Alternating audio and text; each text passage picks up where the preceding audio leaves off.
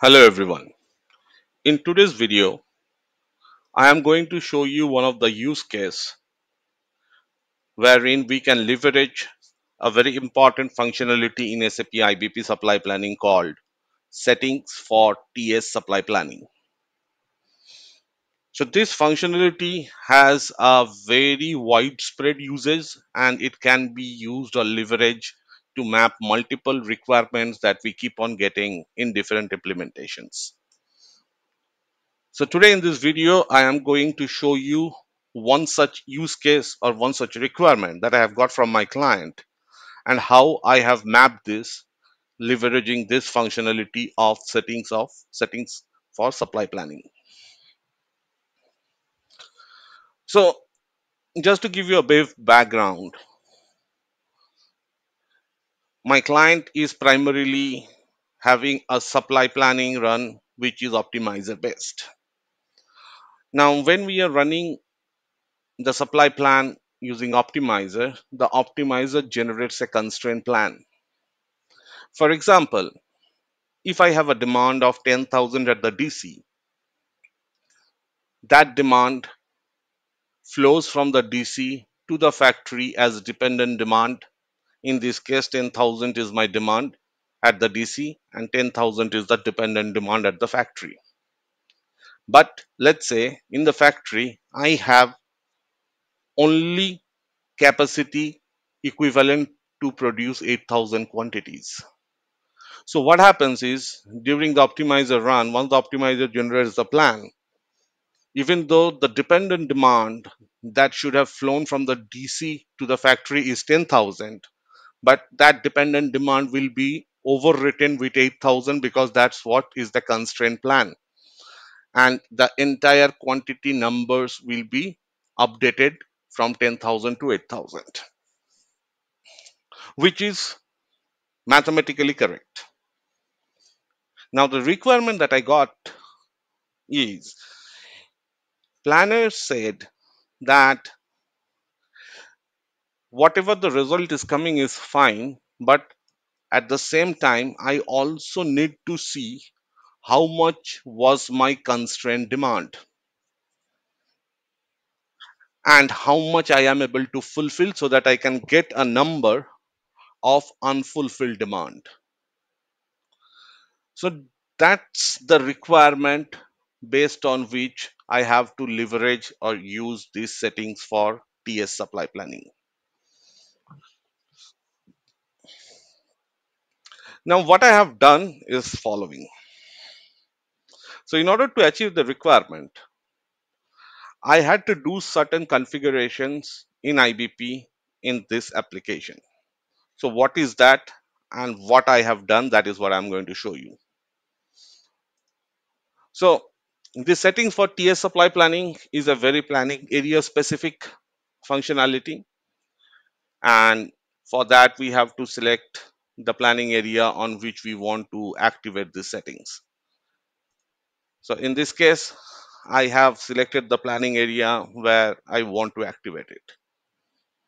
So the beauty of this application is these applications allows us to change the default input output key figures for heuristics or optimizers. It also allows us to change some of the attributes or the standard attribute that heuristics or optimizer utilizes with a custom attribute of my own. So if you look here, I am into the key figure section of the key figure tab of this application, wherein you could see that all the standard input output key figures are already included here. Now, what I did was, in order to get the requirement what I have got, I primarily created a simulation version called unconstrained version. And in this app, I have enabled version specific input output key figures. So if you look at this closely, you will see that, for example, the standard output key figure dependent demand In my baseline, it is the standard key figure dependent demand. Whereas in the unconstrained version, if you see, the dependent demand key figure is not the standard one, but a custom key figure which I have created. So in this setting, what happens is I am telling the system that I am having different input and output key figures at different versions. And heuristics or optimizers respect these key figures. All we need to do is to ensure that while creating these custom key figures, we need to ensure that they are at the same planning level as the standard input output key figure is, and all of these key figures should be marked as input to supply planning or output to supply planning or both. So here what I have done is for dependent demand, dependent location demand, dependent production demand, outbound location or outbound production demand, I have enabled or activated version specific input key figures. The objective is very simple, that I will be running optimizer both in baseline as well as unconstrained version. The only difference would be in the unconstrained version, my resources are marked as infinite, whereas in the baseline, they are marked as finite. And obviously, the SNOP operator of the optimizer profile for baseline will be different to that of the unconstrained version. So my objective is to take run both in baseline and in unconstrained version, so that in unconstrained version, since the resources are unconstrained, I will have a correct or proper propagation of demand from DC to the factories. Then my objective is to do a version copy and copy the value of this key figure from unconstrained to baseline. So when that happens, primarily in the baseline itself, the planners are able to see the constraint dependent demand and also the unconstrained dependent demand. And based on that, they can get the number or the quantity of unfulfilled dependent demand for a particular location product. So once I have activated these settings, I have saved and activated the planning area as well. Then what happened is I primarily take parallel runs using the SNOP operator, because I have created an application job template through which the optimizer runs both in the baseline as well as in the unconstrained. So the sequence is something like that. First, take the master data, mark the resource as infinite in the unconstrained version, run the optimizer or the SNOP operator in the unconstrained version to generate the absolute demand propagation without any constraint.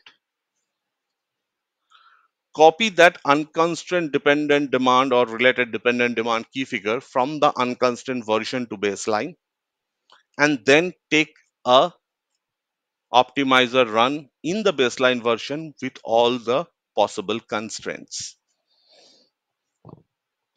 Now, if you see here what I have done is, if you look into this product location combination, you will see that I have a key figure called total dependent demand unconstrained, which is nothing but the key figure that I have selected here for the unconstrained version.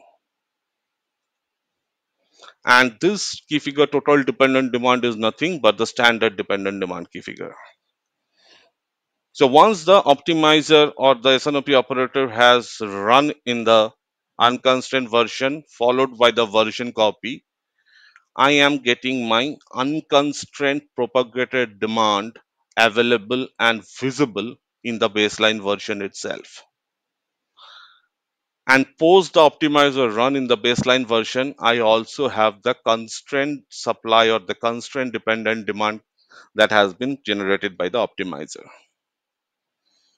Now, any difference between the unconstrained and the constraint dependent demand is what is my unfulfilled dependent demand or unfulfilled demand at a particular product location combination. So, this number primarily helps planner to understand, and based on this understanding they do different kind of simulation more in a mid to long term, so as to ensure that the quantity of unfulfilled demand can be reduced as much as possible. It could be either by procuring more or adding additional capacities in factory or a mixture of both. This gives them the understanding of how they can maximize their demand fulfillment rate. So this is what I wanted to cover in this short video. Thank you everyone for watching this video. Please feel free to comment and share if you find this video useful.